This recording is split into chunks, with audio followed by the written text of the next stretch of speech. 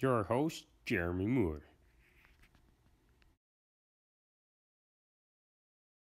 Welcome to another episode of Against the Grain Living. Today we're going to organize a few log piles I got around the edge of the lawn. There's 4 or 5 of them, I think. We're getting pretty close on how many logs we need for the 16 by 16 cabin, so I'm just going to check my parts list there and we'll go from there, see how many more I got to drop, but I think we're pretty close.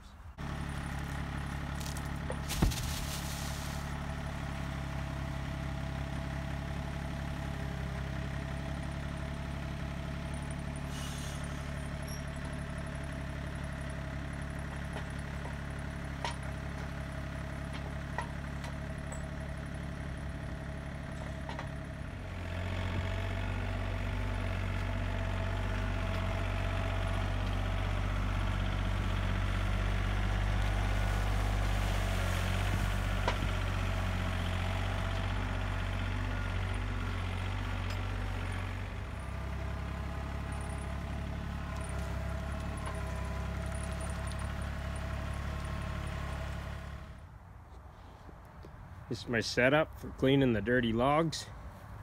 Dragging them out of the bush, skidding them out. I've gotten them all muddy and it's hard on the bandsaw blade, so just gonna try to save it. So this is my setup. Just got rainwater collection, running into a big Yamaha pressure washer there. Spraying down the logs.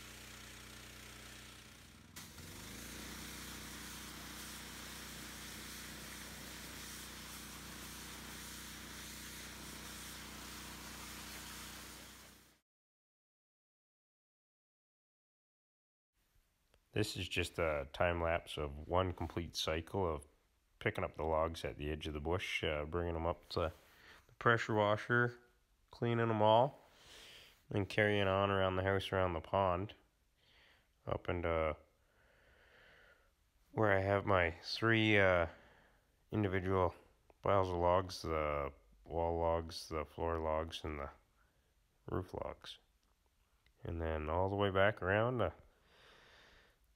next load of logs and do it all again. This is where we're at after 3-4 days working at it after work. It's been a slow go coming across the yard and power washing every single one of them. I couldn't get them out in the winter time when it was snow covered, so some of the bigger ones gave me a bit of grief, so I quit picking them up with the loader. I had a few more small ones, and then I got to come up with a new game plan to get all the big ones over here. But we're getting there. That was about 2 of the 5 piles in the yard, and a couple truckloads from a fellow that gave me some shorter logs.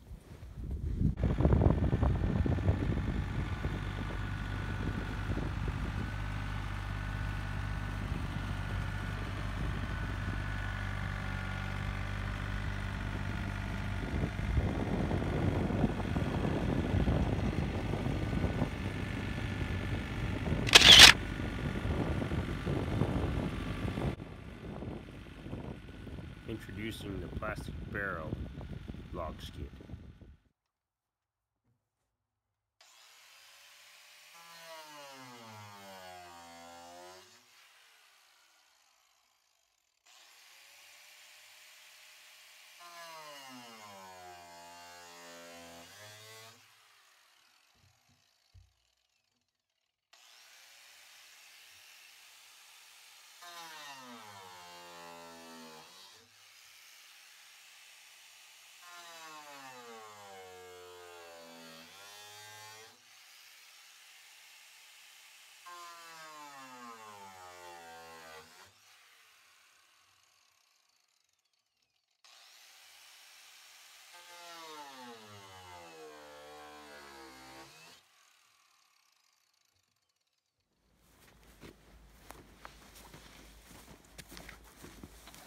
What we have here is an old ratchet strap. Gonna repurpose for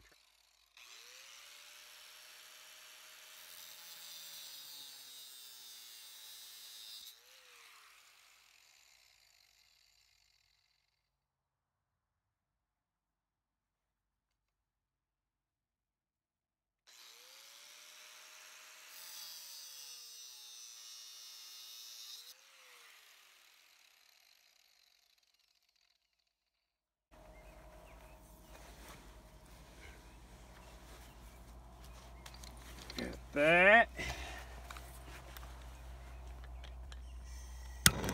Just gonna cinch.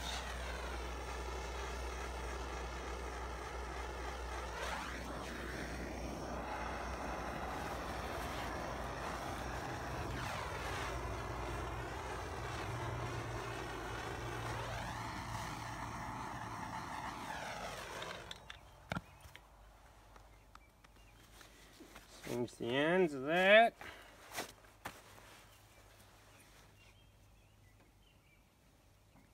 Just tie.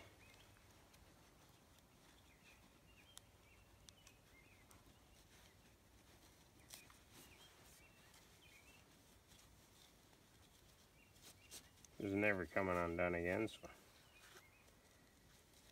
I'm not worried about doing a water knot or anything like that. There. Now let's go see if this all works. Well, we're losing daylight, but this is what she looks like. First attempt at it. Well, not tried and true yet, but just got an 8-foot double loop strap, doubled up twice on the log. I gotta find a way to get the shortest toe so I can get the most height out of my 3-point bar. But the idea is you just pick the appropriate slot that I put in with the grinder based on the diameter of the log, and then just ratchet strap it to itself and throw the excess in the barrel. And I just come all the way across there without even putting a mark in the lawn. These last 13 logs are way too hard on the little tractor. It hard on my front end. I actually might have broke something in the front drive shaft, but next time I get out and about, I'll be giving this a little more test. But so far, first attempt, it worked really well. If I can get that a little shorter or on top of the 3-point bar and get a little more leverage, there'll be no risk of that lip catching, but it tapers inward. Yeah, worked pretty good. So the idea is just to skid them over to where I have the log piles, and then just lift to get them on the pile. I carried a few of these across the whole yard, and it's the tractor will lift it, but I got a lot of ballast and it's got a lot of hydraulic power, but it's hard on it. So we're gonna save the tractor, and this is what I came up with in about 5 minutes, so it's working.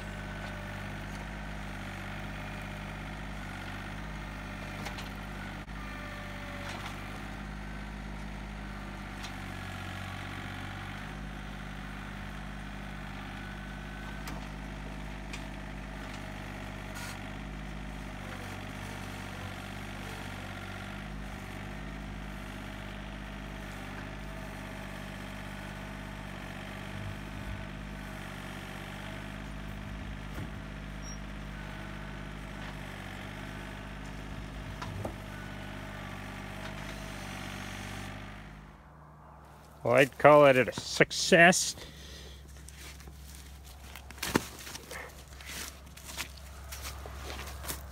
Is that at that end? Just pop your ratchet straps. It's pretty robust, as you can see.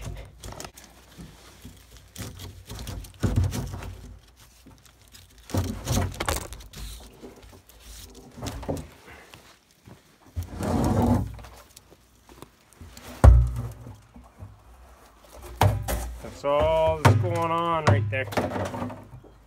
Just picked the 2 narrow straps, tested it on one of the smaller trees, and that's all we got.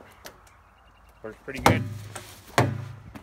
My blue barrel skid worked great for skidding the logs, but without the box plate for ballast out back, the little tractor couldn't pick the logs up and put it on the stack here. So I'm just gonna whip up some quick ramps from some scrap 2x4s.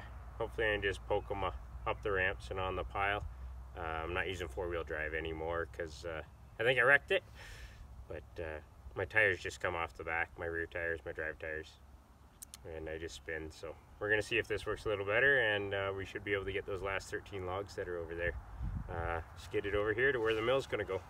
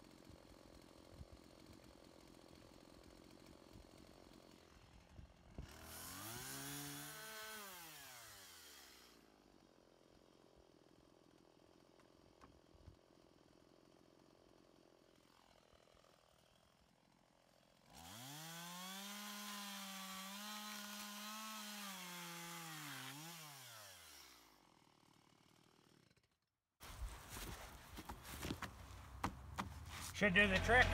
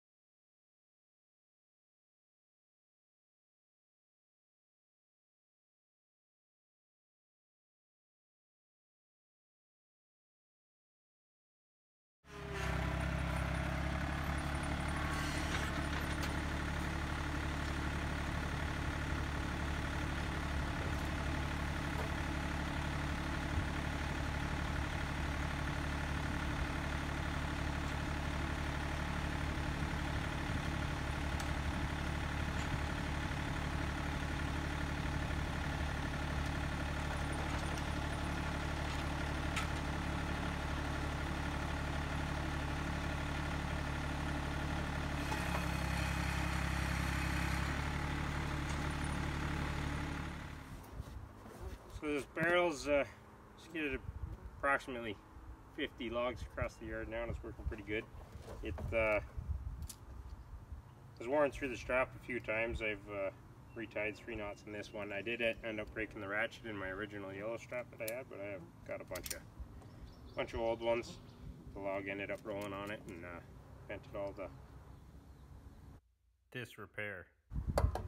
But I have come up with a few efficiencies since I've been doing this. And what you saw me get this log up in the air, and then I usually just load the barrel over.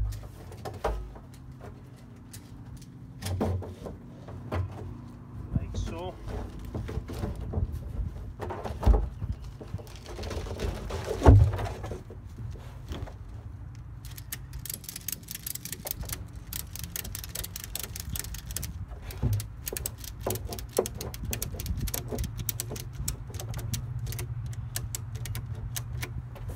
And then I deal with the other end and set her down. I'll show you that now. So at this end I just took a scrap rotten chunk of cedar and put a notch in it with the axe, and then I put a flat side on the back. I just set it under this end before I release the loader, and holds the end up.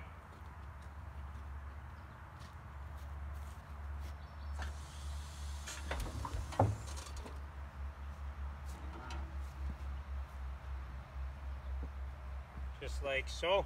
Then I'll come around and hook up to my box plate.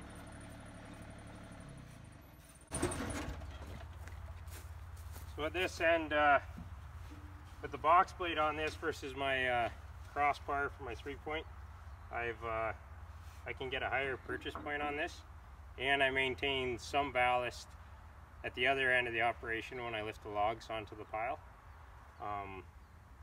I did have the weight in here as well, but with the leverage, the log, the rack, and the weight, 3-point, the hydraulic pump was whining, so I took all the weight out of the back, and it's been fine like that. So usually I come back and leave the loop in there. If it reaches around it, that's good. Saves me some time.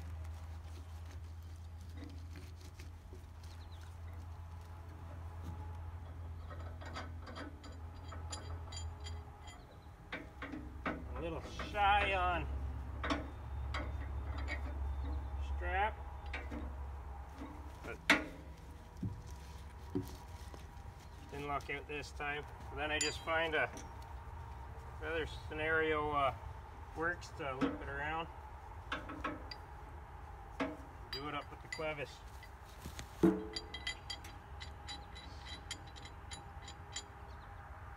Then the log just bangs against the back of the box plate if it's got to sway a little, and I can get some extra height out of it.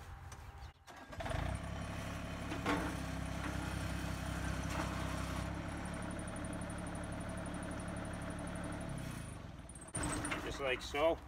Then I just remove my chunk and save it for the next time.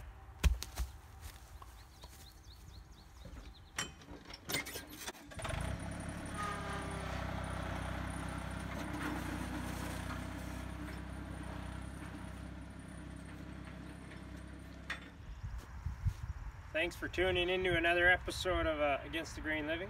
If you enjoyed, or if you want to follow along for the whole build, please like and subscribe, and we'll see you next week. Thanks.